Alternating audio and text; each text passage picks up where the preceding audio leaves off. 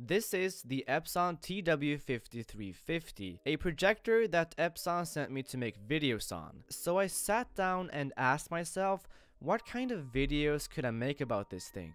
So what I usually do is I create a review video, but trust me guys, you would not like that. Both because I am not an expert on these kinds of things, and who watches a projector review anyway? So I asked my fellow Twitter followers and they suggested that I make a comparison video between the experience of using a projector versus a normal TV. So here's my take on that. So starting off, the Epson projector is using the 3 LCD technology for its projection system, which can output up to full HD, which is 1920 by 1080 in a 16 by 9 aspect ratio. The projector also has active 3D, which is nice. It retails for about 800 bucks.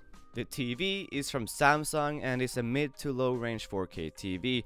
This is what I believe most people are looking at when buying a 4K TV because it retails for about 850 bucks, which is somewhat affordable. So which one of these gets you the best experience?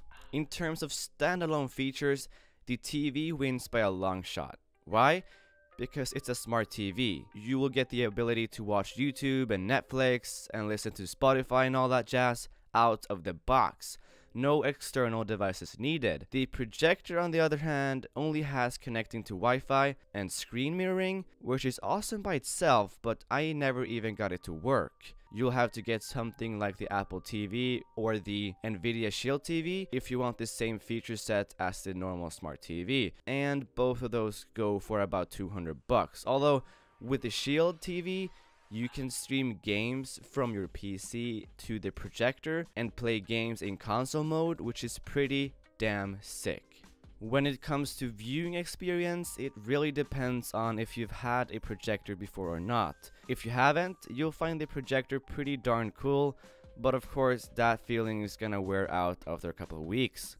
So, going completely technical, which one of these gives you the best viewing experience? It depends on when and where you're watching. If you're using the projector in the dark, it will look awesome, but it's hard to beat the TV's vibrant colors and more poppy image.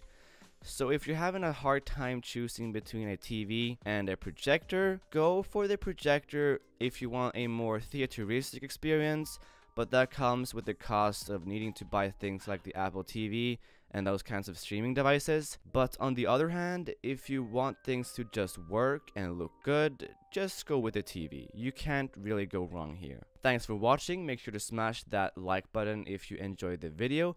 Also, please subscribe as that helps me out a lot, and I'll see you guys in the next one. Peace.